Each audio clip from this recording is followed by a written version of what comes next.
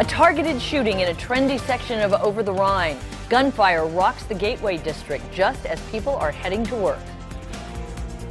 Kind of opens your eyes how close it can be to you. We're just thinking, like, okay, we were right by here. Who knows? Stray bullet could have came by. Good evening. The shooting left one man dead and sparked concern throughout the neighborhood. And Tanya, one business even closed for the day. Yes, it did. And that's right, Carol. We want to give you some perspective on just how dangerous this was. Take a look at where this happened. It happened at Vine and Mercer Street. That's where the shooting occurred. That's very close to, for example, the Eagle, which is a great restaurant a lot of people love. Just a couple blocks away from the Senate in Bakersfield. I'm sorry that just blew up a little bit. But up here, right about here, was another place. It closed, that restaurant. Let's go live to Bryce Onslinger. He talked to witnesses who saw the shooting firsthand. Bryce. Yeah, Tanya, as you know, we've been here at 14th and Vine all day long. This is one of the most bustling parts of the city, one of the most bustling parts of Over-the-Rhine. And it was just that crowded this morning when a man was killed right here where we are.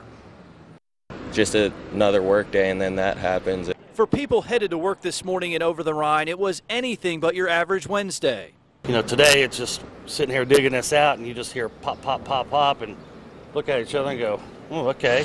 Thomas Jagger and Jim Nanixberg have worked in Over-the-Rhine for the past 5 years.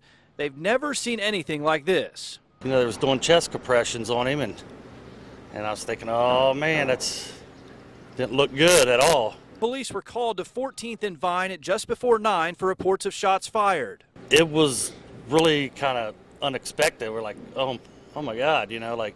When they got here, they found 30-year-old Gregory Douglas shot on the sidewalk. He died a short time later. We're just working there, and all of a sudden some dude gets shot. You know, kind of scary, you know, puts a little turn in your stomach. Police say the suspect jumped out of a green Impala before opening fire in front of a pet food store. And then all of a sudden we just heard the pops. The shooting didn't stop these workers or many other people from coming to Over-the-Rhine, but it is on the minds of those who frequent the area.